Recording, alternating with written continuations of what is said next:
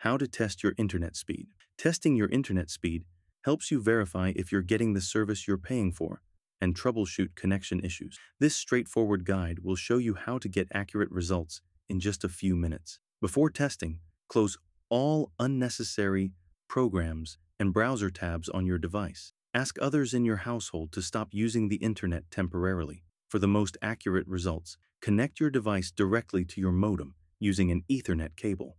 If you must use Wi-Fi, position yourself close to your router. Open your web browser and go to a reliable speed testing website. Speedtest.net is the most popular choice, but you can also use fast.com or Google's Speedtest. Search Speedtest in Google. These tools are free and work on any device with internet access. Click the Go or Start button on your chosen speed test website. The test will take 30 seconds to 2 minutes to complete.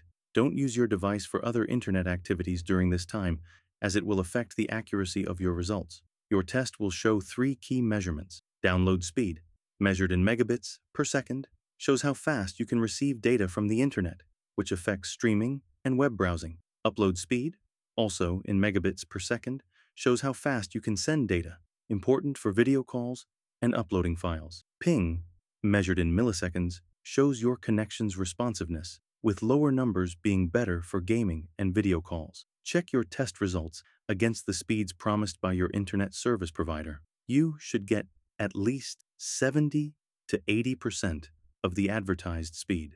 If your results are significantly lower, there may be an issue with your connection or equipment. Run the test at least 3 times at different times of day to get a complete picture of your internet performance. Test during both peak hours, evening, and off-peak hours, morning, to see how network congestion affects your speeds. If your speeds consistently meet expectations, your internet is working properly. If speeds are consistently slow, restart your modem and router by unplugging them for 30 seconds. If problems persist, contact your internet service provider with your test results and ask for technical support.